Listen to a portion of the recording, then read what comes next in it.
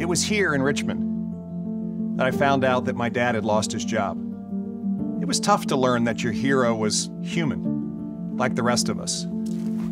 So we had to move, ride through the ups and downs, make it work, but that's what families do. So I got a job when I was 15 to help out, washing dishes at a diner in Virginia Beach. I worked my way up to flipping eggs. But when I wasn't doing that, I was here, practicing countless hours every day, sharpening my will to win, determined to blaze my own path. And I did. A basketball scholarship, an education, and it changed my life for good. I've been tested, like all of us, and the lessons I learned, I've passed along to my children. Raising 4 great kids with Suzanne, my loving wife of 26 years, coaching each of them. Prioritizing faith and hard work.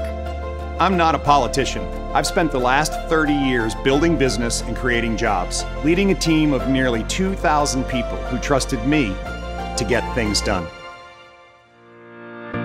In my lifetime, it has never been more important to come together than it is today. I didn't overcome life's challenges alone. Together with my family and the faith that guides me, I persevered through hardship. That's exactly what Virginians have done in the face of COVID-19. Loved ones lost, jobs lost. Yet we've come together because it's not our government that will lead the rebound. It's the heart and resilience of Virginians.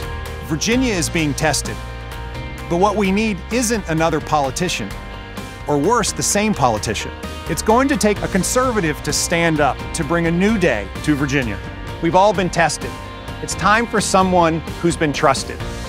Together, we can rebuild and reimagine Virginia's future. It's going to take an outsider, a new kind of leader, to bring a new day to Virginia. I'm Youngkin, and I'm running for governor.